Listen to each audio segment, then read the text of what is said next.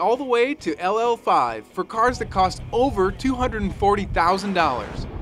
This year, the bracket contained two breathtaking entries: the Ferrari 430 Scuderia and the Mosler MT900S. The Ferrari 430 Scuderia sounds and feels so great that its $250,000+ price tag almost seems reasonable. The wailing V8 revs to the stratosphere, and the chassis stays securely planted at all times. We ran a few laps with stability control in race mode, where intervention comes on rather quickly to keep us in line. Once we felt more comfortable with the Ferrari, we turned off the system and our times got about a second quicker.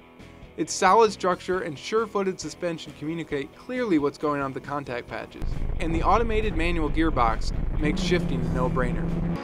The Ferrari might not have been the quickest car at Lightning Lap, but it's the one car that we all wished we could take home. And then there's the Mosler, a car so astoundingly fast that our amateur skills could not really fully exploit its capabilities.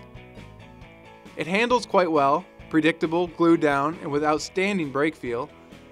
The 550 horsepower LS7 V8 propels this featherweight car like a cannon shot. The tremendous speed was somewhat unnerving. There are subtle bumps at the end of the front straight that sent the rear end skidding, causing us to instinctively feather the throttle. This surely cost us some time, so we pitted for a shock adjustment. After a strip of wheel weights fell off, balance problems made us park it for the rest of the day. Still, it's a remarkably well turned out car.